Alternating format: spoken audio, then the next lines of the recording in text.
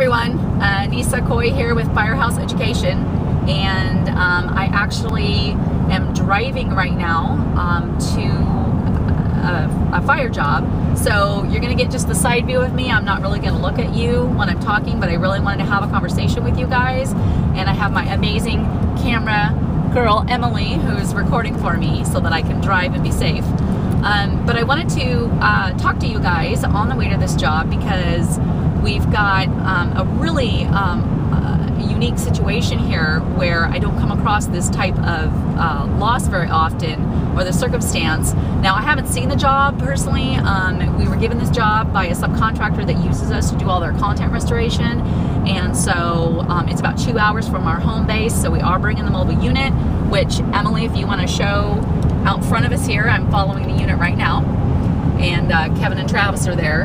And so what the situation is that this fire happened in their garage, and the garage is attached, and I guess the garage is pretty much total, and the majority of the damage was in the garage, and yet the kitchen's black, laundry room's black.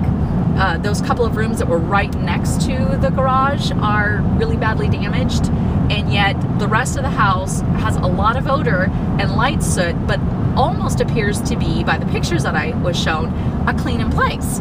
So kind of interesting. Like I said, I've only come across this a couple of times where it looks like we have a full-on pack out clean of some of the area of the home, and the other area of the home might actually be a clean in place.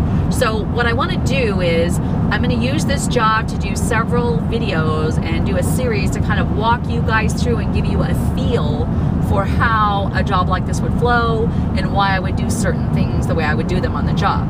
So I know that I have gotten several of you asking me questions about that and how a job flows and pulling it all together. So I thought this would be a really good opportunity to, you know, do this for you guys. So definitely please comment as I post the videos.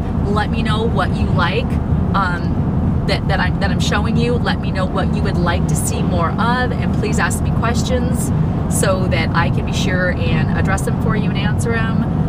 This is, you know, again, a situation where the family's out of their home, and they've lived there for many, many years, and we are just all about, you know, wanting to get there and see how quickly we can get this job done and get it back in their place. I'm estimating at this point, and again, I haven't physically been there to see it, so I'll be able to tell you more once I get there in about an hour. However, I'm kind of guesstimating that we're going to be about 5 days on this job. It's a little bit bigger a job since I've got a partial pack out.